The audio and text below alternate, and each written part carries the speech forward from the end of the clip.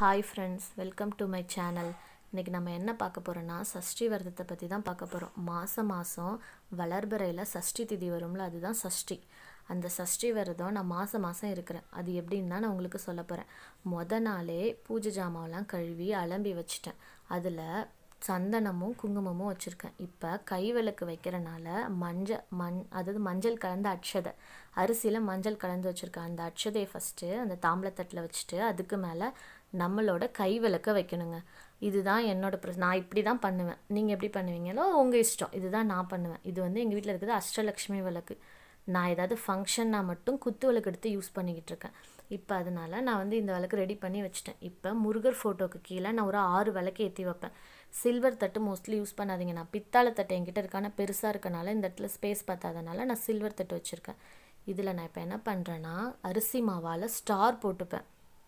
ஏன்னா இது மேலே தான் நான் வந்து அந்த 6 விளக்கு வைப்பேன். அதனால நான் இப்போ வந்து அரிசி மாவால் ஸ்டார் போட்டுக்கிட்டு அரிசி மாவால் மட்டும்தாங்க போடணும். இந்த கோல மாவில் அரிசி மாவு கலந்துருக்கும்ல, அதெல்லாம் போடக்கூடாது. பியூர் அரிசி மாவால் போடுங்க. போட்டுட்டு இப்போ அரிசி மாவு மேலே மஞ்சளும் குங்குமமும் வைங்க. ஏன்னா விளக்கு வைக்கிறதுனால மஞ்சளும் குங்குமமும் நான் வைப்பேன்.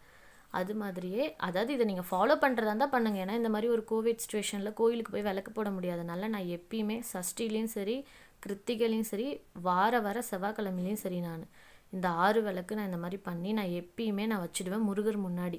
இது எனக்கு ஒரு திருப்தி இந்த மாதிரி பண்ணுறதுல. உங்களுக்கு பிடிச்சா பண்ணுங்கள், இல்லைனா வேணாம், உங்களோட விருப்பம் அது. ஆனால் இந்த மாதிரி நான் வேண்டிக்கிட்டு வச்சது எனக்கு நடந்திருக்கு. அதனால் இந்த அகல் விளக்கு புது விளக்காக தான் இருக்கணும். இப்போ இந்த அகல் விளக்கில் நான் வந்து சந்தனமும் மஞ்சளும் சந்தனமும் குங்குமமும் நான் ஆல்ரெடி வச்சுட்டு நெய் போட்டு தான் நான் திரி வச்சுருக்கேன். நெய் தான் போடணும். ஒரு விளக்காவது நெய் விளக்கு போட்டுக்கோங்க, ரொம்ப விசேஷம். அரளிப்பூ இருந்ததுன்னா, ஒரு அரளிப்பூவாவது இருந்ததுன்னா அதை எடுத்துகிட்டு வந்து ஒரே ஒரு அரளியாவது வைங்க. முருகருக்கு ரொம்ப விசேஷம் அரளி. ஒரு அரளியாவது வைங்க. வாசனை பூ இருந்தாலும் முருகருக்கு வைக்கலாம். எங்கள் வீட்டிலே இருந்தனால நான் இந்த அரளிப்பூவை நான் இந்த தட்டில் வைக்கிறேன். ஒரே ஒரு அரளிப்பூ இருந்தால் கூட ஒன்று வச்சுக்கலாம். உங்களுக்கு எப்படி தோணுதோ நீங்கள் அப்படி பண்ணிக்கோங்க. நான் ஆல்மோஸ்ட் எல்லாத்தையுமே இப்போ முடித்து நான் ரெடி பண்ணி வச்சிட்டேன். இப்போ வந்து பூஜை தான் பண்ணணும். எல்லாமே ரெடி பண்ணிட்டேன்னா நான் எதுக்கும் ஒரு தடவை வச்ச பிறகு நான் ஃபஸ்ட்டு பார்த்துப்பேன். ஏன்னா நடுவில் போயிட்டு பூஜை பண்ணும்போது எங்கேயும் போக முடியாதனால நான் எல்லாத்தையுமே ஒரு தடவை பார்த்துப்பேன். சரி, எல்லாம் ரெடி பண்ணிட்டேன்னா, சாமிக்கு பூவெல்லாம் போட்டுட்டேன்னா கரெக்டாக இருக்கா அப்படின்னு.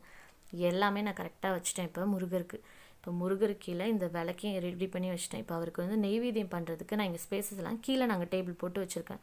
இதில் என்ன வச்சுருக்கேன்னா வெத்தலை, பாக்கு, பழம், அரளிப்பூவு, பஞ்சபாத்திரத்தில் தண்ணி, மஞ்சள் குங்குமம், அட்சதை, கற்பூராரத்தி. நான் பால் வச்சுருக்கிறது நான் இந்த டம்ளர் வந்து சாமிக்குன்னு நான் தனியாக யூஸ் பண்ணுறது. அதனால் இதை நான் தனியாகவே வந்து கிளாஸில் வச்சுருக்கேன். அதில் நான் என்ன போட்டிருக்கேன்னா பனங்கற்கண்டு போட்டிருக்கேன். இல்லைன்னா நாட்டு சக்கரை போடுவேன். பாலை காய்ச்சி பனங்கற்கண்டு போட்டு அதில் ஏலக்காய் போட்டிருக்கேன். அதுக்கு முன்னாடி நான் என்ன பண்ணுவேன்னா கந்த குரு கவசம் போடுவேன், இல்லைனா கந்த சஷ்டி போடுவேன். எப்பயுமே நான் பூஜை பண்ணுறதுக்கு முன்னாடி இதை நான் போட்டுட்டு தான் போய் என்னோடய பூஜை ரூமில் நான் விளக்கே ஏற்றுவேன். அது வரைக்கும் இந்த பாட்டு ஓடிக்கிட்டு இருக்கும். இப்போ வாங்க விளக்கேற்றலாம். இப்போ இந்த விளக்கேற்றுறது வந்து விளக்கு வந்து ஒரு மாதிரி சைடாக இருக்குதுன்னு நினைக்காதீங்க. கேமரா அப்படி இருக்கிறனால விளக்கு வந்து ஒரு மாதிரி சைடாக தெரியுது. எப்பயுமே விளக்கேற்றும் போது ஏதாவது மந்திரம் சொல்லிட்டு ஏற்றுங்க. காயத்ரி மந்திரமாக உங்களுக்கு என்ன பிடிச்சிருக்கோ அதை சொல்லிவிட்டு நீங்கள் ஏற்றுங்க. அது மாதிரி விளக்கேற்றும் போது இந்த 6 விளக்கு, அதாவது நீங்கள் ஏற்றினா ஓகே, அதாவது நான் இதை ஏற்றுறனால நான் சொல்கிறேன். எப்பயுமே ஒரு விளக்கேற்றும் போது பின்னாடியிலேருந்து முன்னாடி வாங்க, முன்னாடியிலேருந்து பின்னாடி ஏற்றாதீங்க விளக்கு. நான் இப்போ பின்னாடியிலேருந்து முன்னாடி விளக்கேற்றிட்டுருக்கேன். இந்த 6 விளக்கேற்றி நான் முருகர்கிட்ட மனசார கேட்டது எனக்கு எல்லாமே கிடச்சிருக்கு. ஏதோ ஒரு விஷயம் கிடைக்கலன்னா அது நமக்கு நல்ல பொருளாகவே கடவுள் கண்டிப்பாக கொடுப்பாரு. அதனால் நீங்கள் இதை வந்து ஃபாலோ பண்ணுங்கள். இது ரொம்ப விசேஷம் இந்த விளக்கேற்றுறது. நம்ம கோயிலில் போய் என்னால் ஏற்ற முடியாதனால எனக்கு வீட்டிலையாவது ஏற்றுறேனேன்ட்டு எனக்கு கொஞ்சம் திருப்தியாக இருக்கும் எனக்கு மனசு. அதனால் நான் இந்த விளக்கேற்றுறேன். உங்களுக்கு பிடிச்சா ஏற்றுங்க, இல்லைன்னா வேண்டாம். இப்போ விளக்கு ஏற்றியாச்சு. இப்போ கற்பூர ஆராத்தி காட்டணும், ஊதுபத்தி காட்டணும். ஊதுபத்தி நான் ஆல்ரெடி காட்டிட்டு நான் வச்சுட்டேன். இப்போ என்ன பண்ணணுன்னா கற்பூர ஆராத்தி நான் முடிச்சுட்டு தான் நான் டேபிளில் வச்சுட்டேன். எவ்வளோ அழகாக எரியுது பாருங்கள் அந்த விளக்கு, சூப்பராக எரியுது. அதுவும் இந்த விளக்குலாம் கிச்சு கிச்சின்னு பேசுகிற மாதிரியே இருக்குது, அழகாக இருக்குது விளக்கு. எனக்கு முருகர்னால் அவ்வளோ பிடிக்கும். இப்போ கற்பூர ஆராத்தி நம்ம ஏற்றியாச்சு, கற்பூரமும் காத்தியாச்சு. இப்போ என்ன பண்ணால் நெய்வேத்தியம் பண்ணணும். அதுக்கு முன்னாடி இதை சொல்ல மறந்துட்டேன். இந்த மாதிரி நீங்கள் வந்து முருகருக்கு ஆர்த்தி எடுத்துக்கோங்க. ஹஸ்பண்ட் ஒய்ஃபாக எடுங்க, அது ரொம்ப விசேஷம். அவர் என் ஆஃபீஸ் போயிட்டனால நான் மட்டும் எடுக்கிறேன். இப்போ வந்து நெய்வேத்தியத்தை வந்து நம்ம கடவுளுக்கு நம்ம கொடுத்தாச்சு, முடிஞ்சது. இப்போ நம்ம நெய்வேத்தியம் முடிச்சிட்டோம். இப்போ நம்ம என்ன பண்ணணும்னா, நான் அங்கே இருக்க அரளிப்பூவை நான் எடுத்து நான் வந்து மனசில் வச்சு வேண்டிப்பேன். ஏன்னா நான் என்ன வேண்டுதல் நினச்சிருக்கனோ அதை நான் வேண்டிக்கிட்டு முருகரோட காலில் நான் போட்டுருவேன். எனக்கு இதில் ஒரு திருப்தி. சரி, ஓகே, நமக்கு வந்து வேண்டுனது நடந்துரும் அப்படின்னு. அதனால் எனக்கு இது எனக்கு ஒரு திருப்தி. இப்படி நான் முடிச்சுட்டு அப்புறமேட்டு ஈவினிங்க்கு நான் என்ன பண்ணுவேன்னா, இது வந்து ஈவினிங் நான் எப்போ எடுத்திருக்கேன் இந்த வீடியோ.